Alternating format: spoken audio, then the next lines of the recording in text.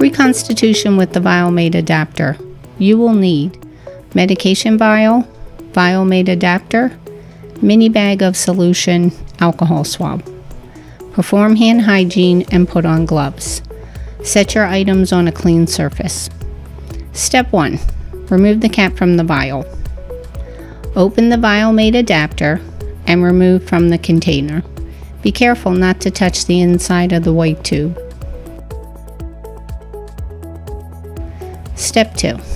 Place the white end over the top of the vial and press down to snap the adapter onto the vial. Step 3. Remove the foil covering the blue end of the adapter.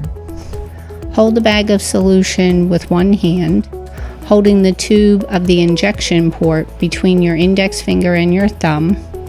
Clean the injection port on the mini bag solution with an alcohol swab. Do not put the bag of solution down. Insert the injection port into the blue tube on the adapter. Insert the port in as far as it will go to be sure the needle in the adapter will puncture the membrane inside the injection port. Step 4. Twist the blue tube to the right while holding the white tube of the adapter still. You will hear a click and notice the ridges on the blue and white ends are now lining up. Compress the blue tube into the white tube completely. Step 5. Squeeze the mini bag and inject solution into the powder.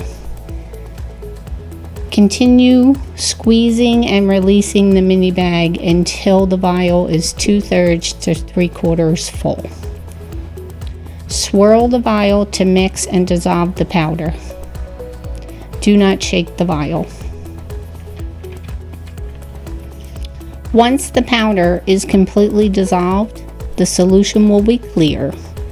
Then you will transfer the solution back into the mini bag. Step 6. Hold the vial of solution upside down and squeeze air from the mini bag into the vial. This will cause the solution to transfer from the vial into the mini bag. Continue squeezing air until all the solution is in the mini bag. Gently rock the mini bag to further mix the solution. Document on the label date, time of reconstitution, nurse's initials.